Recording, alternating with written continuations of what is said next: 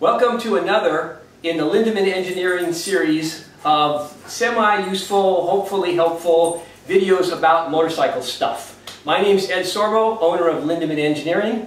In case you don't know, Lindemann Engineering specializes in motorcycle suspension work, and our specialty of specialties is we work with your stock stuff, your stock fork, your stock shock. We respring, revalve, rebuild that stuff. You don't have to buy aftermarket. We can sell you aftermarket. But we can give you the spring rate, the preload, and the valving for any situation. So today's video is about setting up your shop. And why am I qualified to do this? So I did my first shop work when I was the lot boy at a shop in Hawaii, a dealership. And I organized a little space that they gave me to work in. And I organized the parts room where all the stuff that got taken off motorcycles and supposed to be given back to the customer but was just kept. I organized all of that stuff, and that just kind of evolved into opening my first shop and modifying that space to work for us. That was Sport Bike Hawaii. And then Sport Bike Hawaii moved to a new location and then moved again, and each of those processes we learned something. The most useful thing that I learned was when we made the first move. So we bought wheels.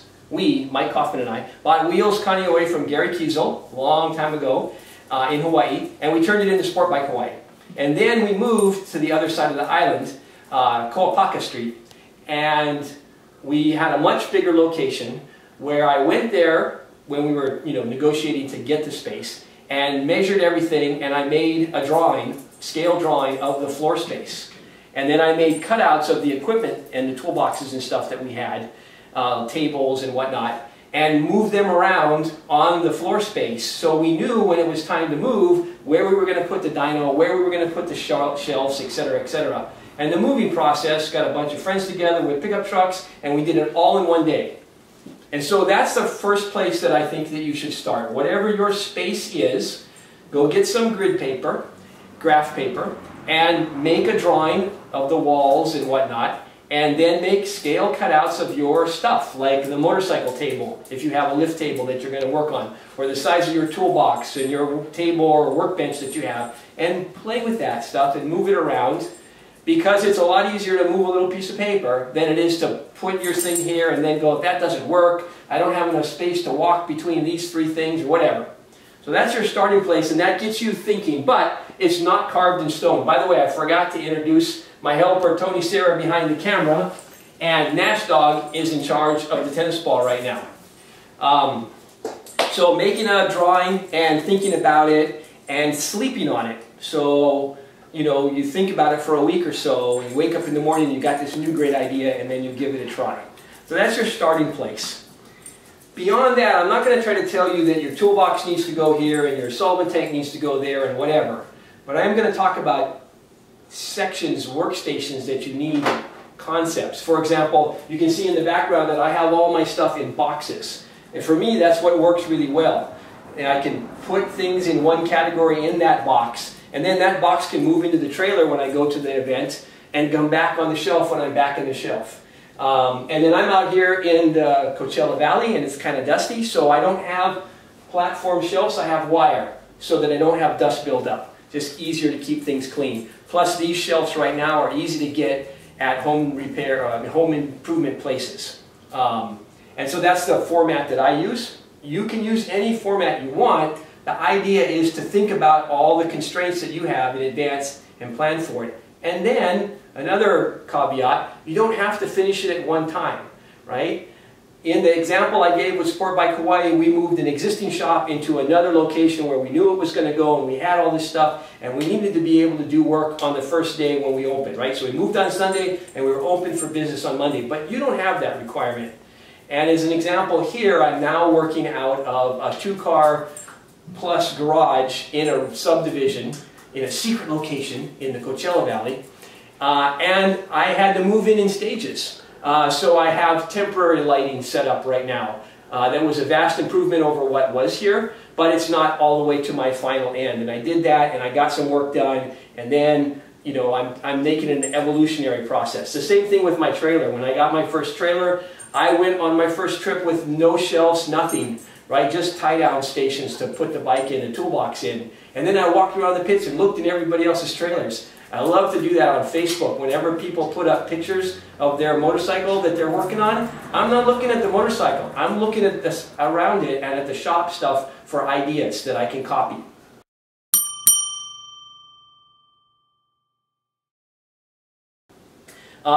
So it's an evolutionary process. You don't have to do it all at once. If you can do it all at once, if you're buying a new house and you're going to move in, paint the floor first.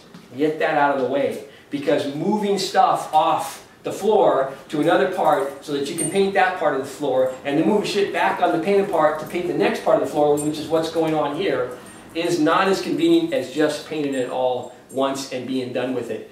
And the biggest single improvement you can make for your shop space is going to be sealing and painting the floor. Get the 2-part epoxy shop paint, scrub the shop really well first, degreaser, soap on a brush. I use a big push broom and a hose to rinse everything out and clean it as thoroughly as you can. And then you paint the epoxy, and then you throw down the chips. The chips give you better traction on the floor, and they hide imperfections in the floor, the little flakes. And you want to put down more than you think you need, because it takes more of that when you're tossing it out. If you put what you think you need, it's not going to look like enough when you're all done. So you do a section, maybe 10 feet square, you toss out the flakes, you move to your next section. After that dries / hardens, then you put the clear coat over it. At a minimum, you clear coat your floor. They sell the clear coat at home improvement places in a gallon jug, and 1 gallon jug will coat a shop of this size, a 2-car garage, like 6 times. And it's, I don't know, 15, 30 bucks for a gallon that you can't miss. But what I prefer is the gray epoxy with the flakes, and then the clear coat over the top of that. And then if I need to, I can touch up a spot in the future, or 5 years from now, I can redo the whole thing, and I can do it in sections because the flakes hide any differences. Okay? So that's the first thing. Whenever I moved into a new place, when I bought my first house and I moved in, I did the floor first, and I was really happy that I did that, and then the other stuff later on, if you can.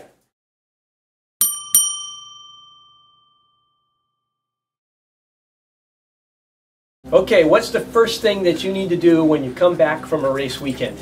No, you need to wash your motorcycle. After every weekend at the track, or every event, wash the motorcycle. Garden hose, spray nozzle, soap, elbow grease, the whole bit. I cannot emphasize enough how important it is to have a clean motorcycle. I know some people like the idea of, having a thing that looks like shit and kicking everybody else's ass. But you will have more problems if your equipment is dirty. And you will never find a championship winning motorcycle, and you will never find a spacecraft that goes to Mars successfully that's dirty. So I come home and I unload and I wash the motorcycle. It can be outside in the driveway. All you need is a garden hose close by, right?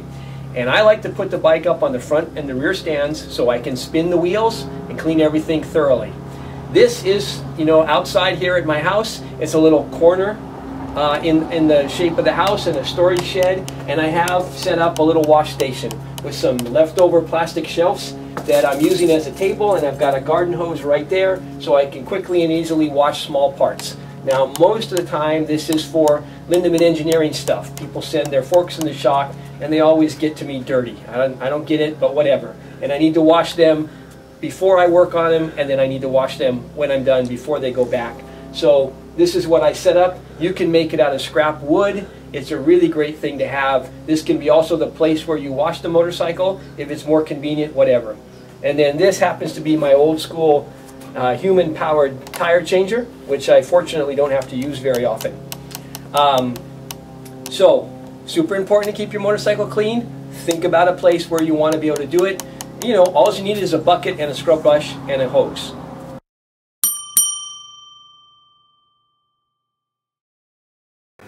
Okay, probably the first thing that you want to think about for the shop layout is where I'm going to work on the motorcycle.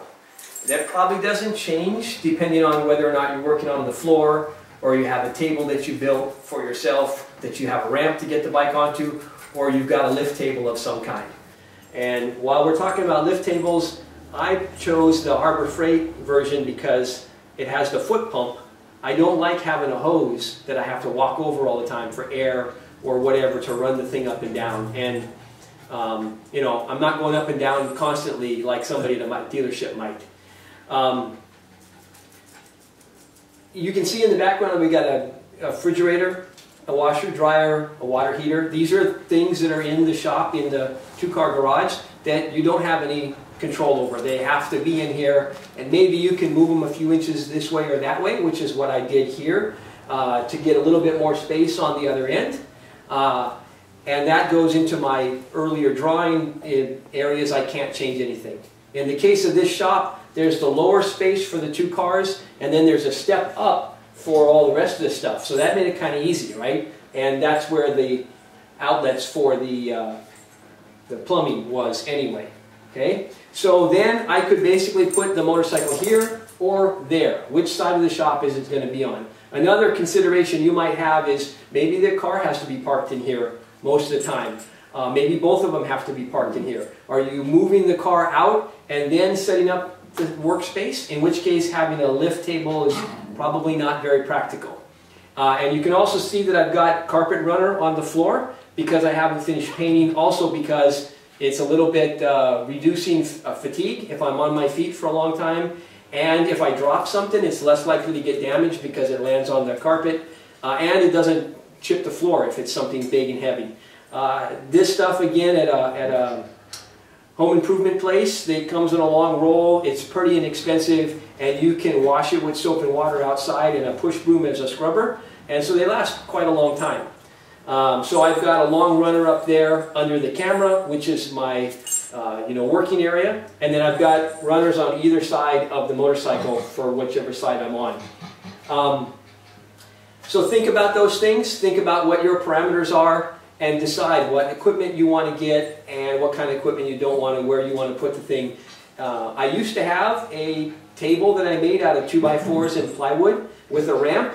The thing to be aware of on that is that the table will run away from you as you start pushing up the ramp. So you might need a way of securing it, maybe tie downs to hold it from sliding, which was a pain in the ass. And of course, you got to have the space for the ramp to get up and enough speed to get up if you're not running, driving the bike up under its own power. And so if you're going to go for a work table, one of these that goes up and down on its own is a lot more convenient.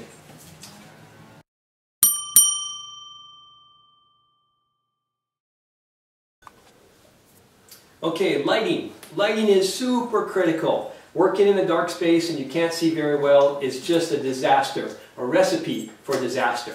So the current lighting that I have in here now, LEDs, of course, is the way to go. And I got these 4-foot hanging LEDs from Amazon. It was really easy. Like I mentioned earlier, lighting is not finished in this shop, and it was a giant improvement over what was there. It had these old school light bulb sockets, and I got the little screw-in plugs. And then I just plugged into that, so I didn't have to do any wiring. I just improved the lighting enough to be able to work.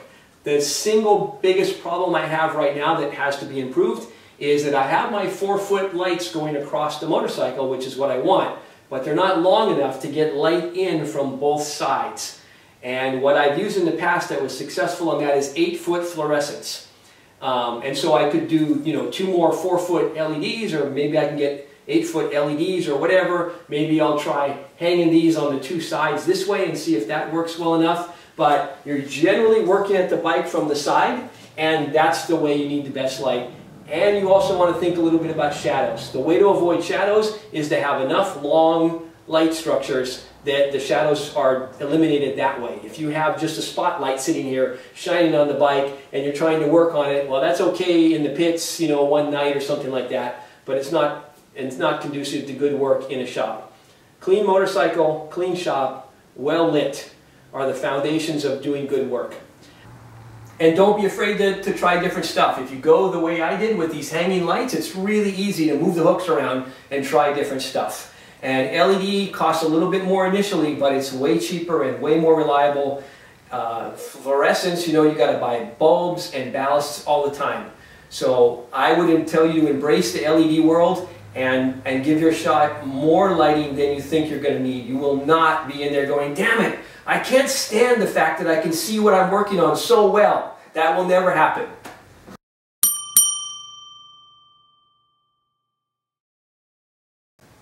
Just like you cannot have enough motorcycles, you can also never have too many tools. And once you have more than 2 tools, you need a toolbox. There are a million options.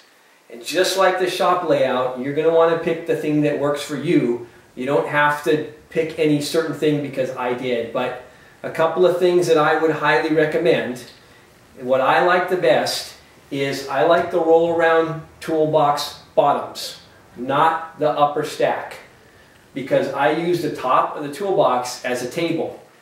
My goal is to only put tools on top of here, but sometimes this is my workstation where I'm taking my race notes after a practice or a race session because it's a convenient place to stand. And sometimes it's where I eat my lunch, although I try to never spill my soda on top of my toolbox because then it drips down into all the tools, right? The box layout itself, what I want is as many thin, short drawers as possible. Not the big, deep drawers, because things end up being stacked on top of each other down there, and you always need the thing that's underneath. Whereas the short drawers, the stuff you need is spread out, and it's right there. Now, you may only have a small hand-carried toolbox for now, and I've got a suggestion for that, no problem. So for now we are here. This is the second toolbox roll around that I ever had. The first one was one of these with more of the larger drawers and less of the small ones, and then a stacked box on top. I bought that used from a mechanic at the shop where I was working when he bought a new bigger toolbox. And that leads me to a strong point about toolboxes. Just like used motorcycles, you're going to be able to sell them in the future when you're ready for a newer, bigger, better, whatever. And you're not going to end up losing very much money. You're going to get value from the toolbox while you have it, just like you get value from the motorcycle while you race it. And then you're going to sell it for close to what you paid for it to a new person who's going to be happy and is going to love it for a while before they sell it to the next person. So don't be afraid to spend an extra 50 or 100 bucks on your toolbox to get the thing that really works for you. Now this one, you can see I have a foldable side space shelf. They gave me more space, so it took up less space in the trailer when I was traveling to events, because that could fold down, and they gave me a bunch more space when I was at the event. Here is a little shelf that used to hang on the back side of this toolbox for spray bottles of stuff and whatnot that increased my space, and now it has a new location here on the side of this shelf. That kind of stuff is always useful. You can get those magnetic bowls for putting things in. You can get magnetic holders for your roll of shop towels, although when you use that outside at a racetrack, they tend to unwind in the wind. You can get hanging racks for your T-handles, which are super nice to have, and you can hang them on the side of your toolbox. There's a lot of things that you can do to increase the space of the toolbox. So don't be afraid to start with the smaller size. The beauty is that they roll around, and this is what I like to do. Whether I'm working on cars or motorcycle, I roll the toolbox up to close to the place I'm working, on the corner of the car, the front, the back, whatever, and then it's tools, work. Tools, work. And I'm not walking back and forth. And if you're doing this all day long, or even just on a short job, it's 3 steps to your toolbox and 3 steps back. That's 6 steps times every single time you need to go back and forth. And that can add up to a significant amount of time. Just like when you want to pick your pit spot at the racetrack. If you don't have a motorhome and you've got to walk all the way over there to go to the bathroom every time you want to go to the bathroom, it starts to add up. Okay? And so the toolbox on wheels gives you way more flexibility in your shop layout. It makes it easier for you to move it out of the way if the car's got to come back in. It lets you put the toolbox over here when you're doing that, and the toolbox over there when you're doing the other thing. Okay, so that's the overall concept for me. The tools I'm not using go on here. I can only work with 2 tools at one time, max, and that's all that's on the bike, lift table or next to the bike on the floor or whatever. All the other tools I'm using for the job can stay on top. Once that job is done, all those tools get put away, and then the next set of tools. So I need 4 tools for whatever I'm doing now. Those get put away, and now I need 6 other tools for the next thing that I'm doing, and I do that. Otherwise, you end up with every tool you have all over the place, and pretty soon you're liking the button on the Facebook post where the person is talking about, why can I never find my 10mm socket? I never lose my 10mm socket because I always put it back here, and when I'm done with it, I put it in the box where it belongs. Okay?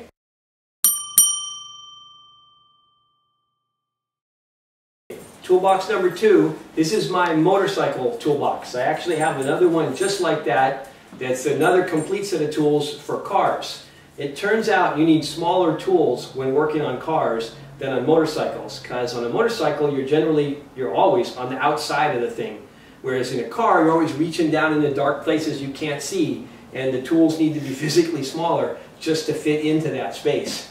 So again, you'll see that I've got as many shallow drawers as possible, and then I've got the tools laid out in a way that works for me. Biggest problem I have is that I have to now drive over a curb to get the motorhome in and out. And so a lot of tools bounce out even though I go really, really slow. So I have ways of stacking the toolboxes, the tools, to deal with that. And that'll depend on your toolbox and your application, how much shuffling goes on. And this shop layout is not perfect for me because I can't put the toolbox far enough away from the motorcycle to be completely out of the way. The only place I had was here next to the shelves, and it's not worth moving it 2 feet closer to where I'm working, and I don't have enough space to put it on the front or the back, so I do have one extra step constantly.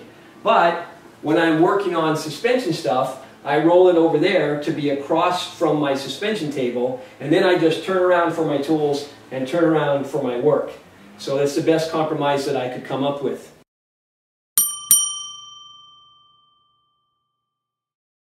Toolbox number 3 in my current setup. This black toolbox is the Lindemann Engineering Specialty Tools box. And this little red hanging toolbox is from a long time ago. And what it was originally purchased for was to put delicate measuring instruments in so that they wouldn't be getting banged around when I was going in and out of my normal toolbox. Since then, it's evolved into like leftovers and weird stuff because I have plenty of space inside here. Harbor Freight sells this toolbox in the deep version and a shallower version. This is the deeper version. This toolbox doesn't move. It's located right next to my suspension station, and it's easy go-to for specialty tools for when I'm working here that I would never need at the racetrack. And then next to it, I have a display station. Lucas Oils, I'm a dealer, and this is a promotional item that you can get that I can get for free. And so this is the miscellaneous universal, put it there because I don't know where else to put it. I'm kind of in the middle of that project. I need to store it for a week or whatever kind of thing. And kind of like a miscellaneous junk drawer in your kitchen, you need something like this from time to time. And it's on wheels so I can move it out of the way and whatnot. Nash Dog is going after the ball again. So the compromise, you probably started out with a small toolbox that's like a chest that you can carry around. My first version of that had drawers on the bottom and then sockets and stuff on the top. And I'm suggesting that you have it on something that can roll around. Harbor Freight, Lowe's, Home Depot, whatever, there's various kinds of shelves on wheels. You can build one out of scrap wood and some casters. And you could put that toolbox on top of that, and then you'd have a place underneath to store larger things. And that can be a stepping stone between your first toolbox and your first roll around. And you can see if it really works for you or if it doesn't. The thing that I caution against is the really tall toolbox that you can't see into the top of unless you're 6 foot. Most motorcycle racer people are not super tall. So that's why I like the shorter boxes as well as having the space to put things on top of, most specifically tools.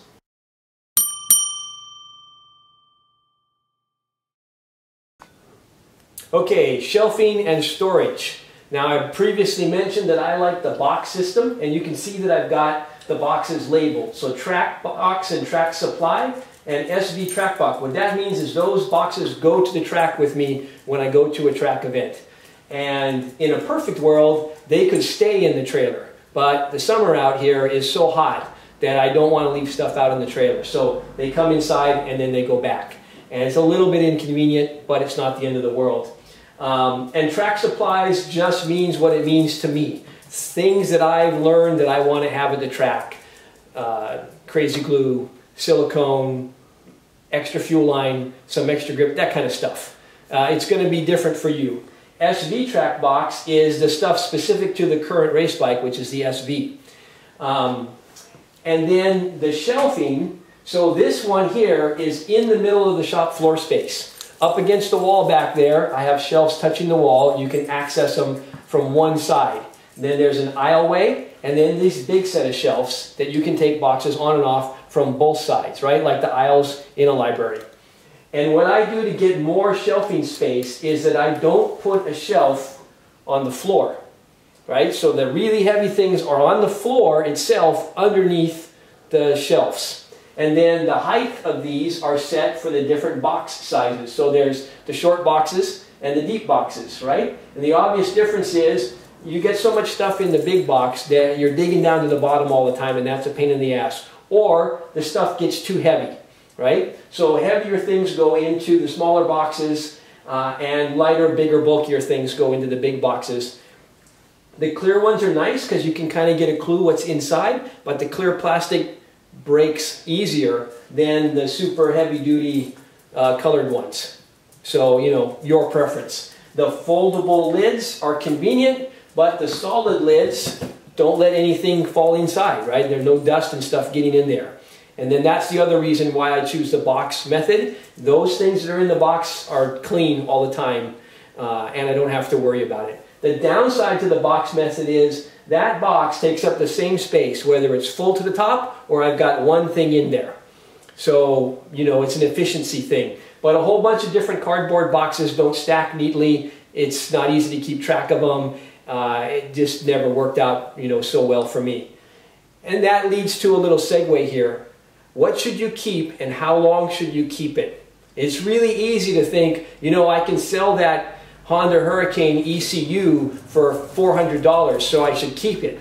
Yeah, well, except that people can get Honda ECUs for Hurricanes if they want them, since they never broke, you know, for $5, and you're effectively paying, you're paying yourself, but it's costing you to keep stuff because you can't use that space for something else, or because you have to move it 400 times. So you want to think about the real likelihood of selling the thing in the future and the cost to you of keeping it until it's time to sell it, because you're probably going to just end up throwing it away in the future, in which case you'd have been better off throwing it away now. And I understand that it's in our DNA, it is in your brainstem to eat the apple rather than to throw the apple away, because we were hunter-gatherers, okay? But you're not a hunter-gatherer anymore, and it's not an apple, it's a useless piece of shit from some stupid motorcycle that you shouldn't have bought in the first place. Just put it in the recycle bin and let it turn into something else, or give it to some guy who's got the same kind of bike at a track day and make somebody else happy and declutter your life. You will be happier for it.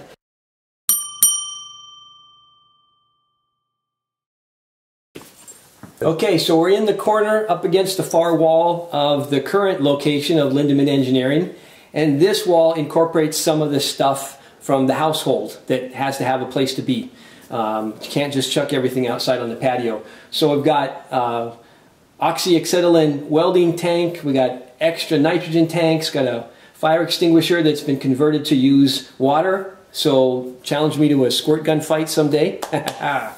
Above that we have a little custom shelf that I made to stack up all of these tools that come in the nice plastic boxes. And I had leftover shelf material, and I had those brackets for them, and I put the bar there for the hangers just because I had it, even though I don't have anything to hang there. Ladders had to be stored somewhere. Different sizes are, of course, are great to have. I got a motorhome, so I've got a creeper. And then we've got these nice small gray shelves, which are a pain in the ass to build, but because you got to screw them together, but they're cheap. And they're light, and they're easy to move around while they're empty, and in my case they fit exactly. Shock springs, fork springs, and little miscellaneous Lindemann engineering parts. To the left of that, we got those silly plastic drawer things, which are kind of a pain in the ass, but there's a lot of Lindemann small stuff, like every size O-ring that you can imagine, and those are a great way to store them. I used to have them screwed to a wall, but I don't have enough wall space here, so they're set up on there. Again, using those metal shelves where I can choose the height of the shelves. They're pretty inexpensive, they're easy to keep clean. And then you see miscellaneous stuff stacked all the way to the ceiling. Some of my riding gear is out right now because I've been riding my trail bike. Normally it doesn't live there, but this aisleway I talked about is a useful place to put things temporarily, like if my race bike needs to come off the table so a customer bike can go over there, it sits in here if I don't want to do the hassle of putting it into my trailer. So once again, the point is, nothing's carved in stone. Tweak it and adjust it to fit your situation. But almost anything that you plan and think through is going to be better than just showing up and starting to work on the bike and there's shit in your way all the time that you've constantly got to move.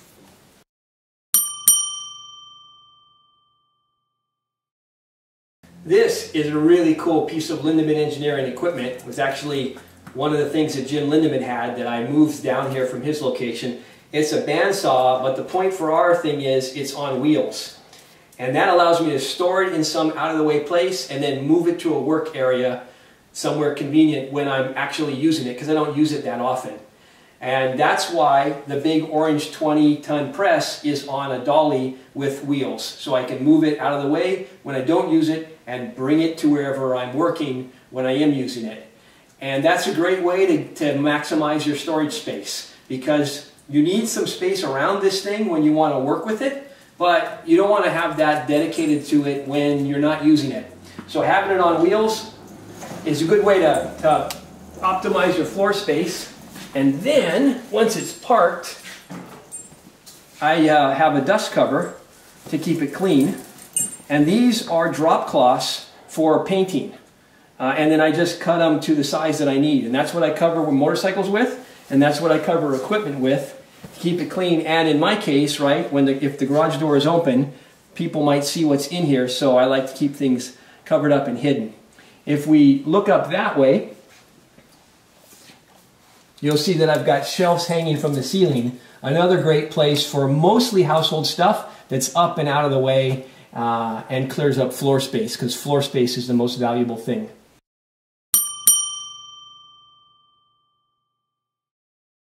Okay, now we're on the workstation side of the shop. And I want you to think about work in two categories: clean work and dirty work. So when you're drilling holes in your bolts for a safety wire, that's dirty work. And when you're working on your carburetors, that's clean work. So you want a clean station and a dirty station. In the super fancy setup, you have a clean room and a dirty room, right? So I have a clean workstation, which doubles as my Lindemann workspace. So when I'm doing forks and shocks, I'm here. If I'm working on carburetors, I'm also here. And over there, I have a dirty station where I do drilling and cutting and grinding and welding. We'll get to that in a minute.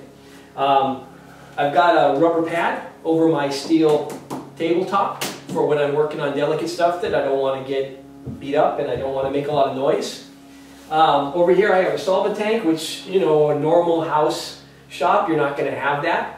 But you're going to want to have a place to clean things and scrub things, and so a deep laundry sink works really well for that. You'll notice the yellow bucket down here.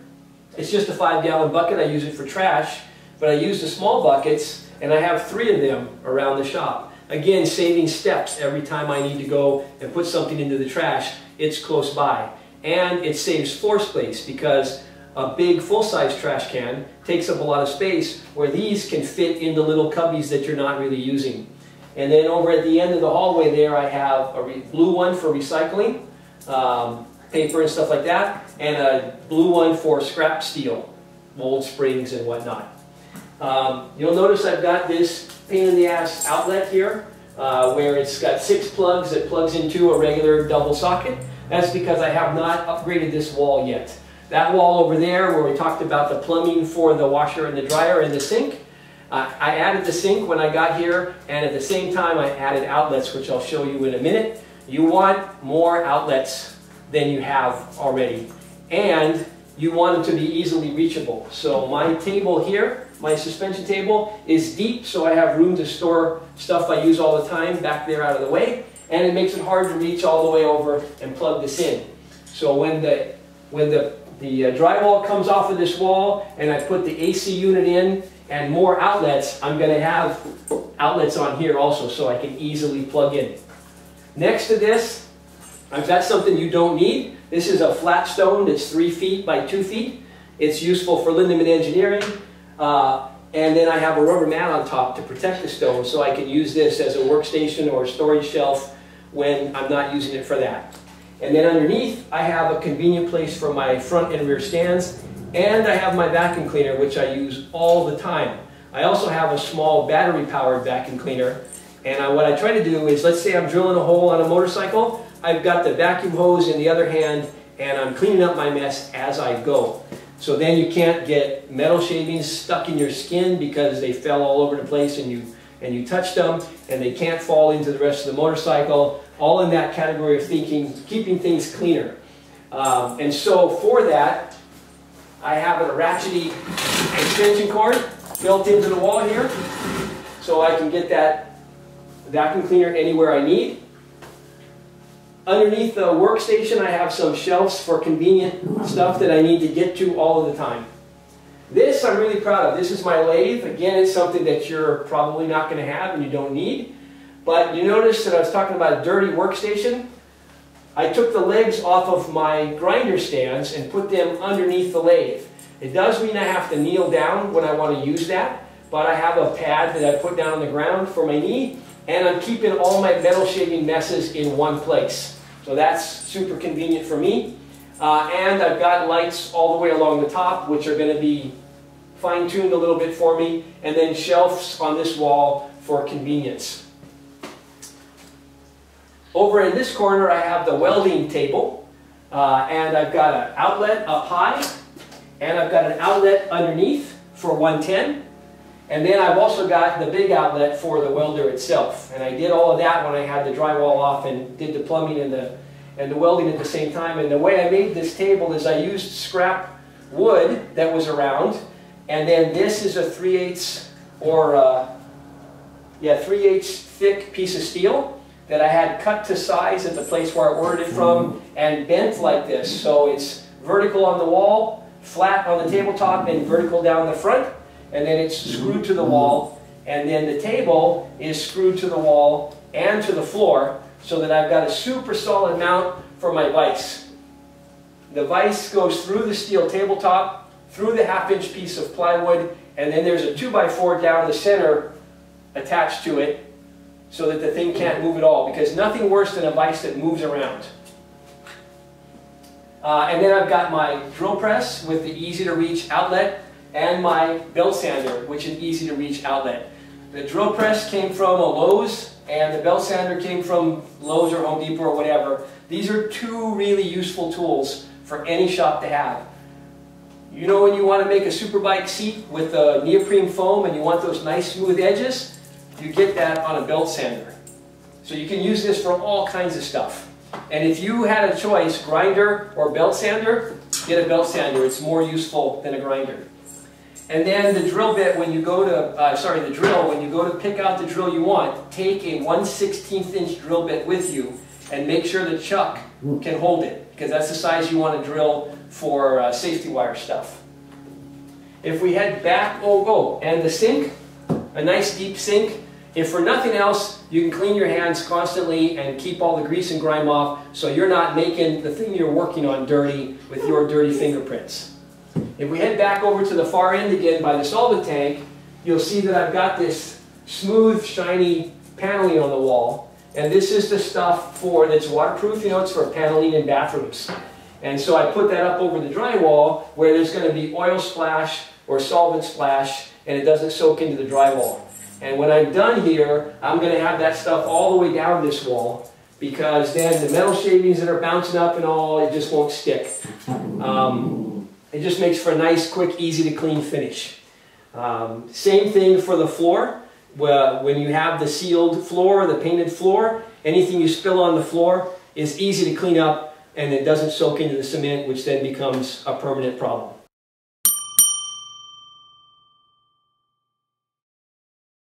Tire rack. So you probably hopefully have spare wheels for your race bike, and you probably have some old tires that you're keeping or whatever. And there's two good ways to store them. One is to get one of those movers dollies with the casters on the four corners and stack them up on top of each other, big ones on the bottom, and then you can roll that stack around to wherever. But it can be kind of tippy and wobbly and it's not so great. The best thing is to build a rack that's specific for this task, and the key thing there is that the thing that you're putting, so you put the round wheel onto the shelf and it's resting on two arms, and you want those arms to have a surface area to spread it out. In other words, if you put it onto a point or a narrow thing like the edge of this shelf, it's going to dig into the tire, right? The next best thing is to put some padding over the shelf. So I'm using this as an example. This shelf is the in and the out shelf for Lindemann jobs. So the boxes come in, they get opened up, I save the box, I do the work, I put it back in the box and send it, right? So I've got extra space for that. So you can turn one of these into a wheel shelf. You can get them in different depths by leaving out the rack and covering this with some padding or some kind, and then putting your wheels in here. You can do the same on the larger rack that I have over there. And also a wheel rack, a tire rack is a thing that can go up high. Maybe you build something out of 2x4s on the wall. You can buy racks that are ready made that have hinges that hang down. You put the wheels in and then you can put them up when you're not using it. A lot of options there, but tires and wheels can take up a lot of floor space, and getting them up on the shelves is useful if you need to save that floor space. Again, for this layout you want it. For that layout you don't need it. In my case, I have a tire rack in the trailer, so in the wintertime I can store wheels in the trailer, no problem. In the summertime I want to bring them inside the house or inside the shop to protect them from the environment. And nowadays you go to a track day or a race and there's going to be a vendor there. So you don't need generally to have a bunch of tires in stock. So this may be a thing you can just avoid by good planning and having your tires mounted at the track, leaving the old worn out tires with the vendor, and then you don't have to store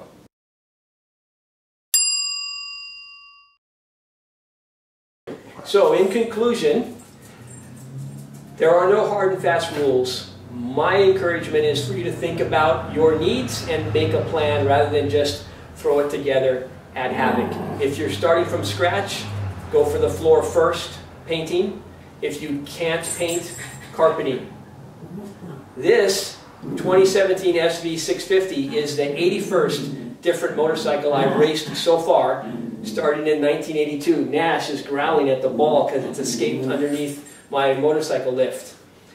If you have any questions, you cannot comment on my blog page on my website, but you can send me an email, ed@le-suspension.com. You can call me, 909-838-4587, and you can post on my Facebook page, Ed Sorbo, where there will be a link for this as well.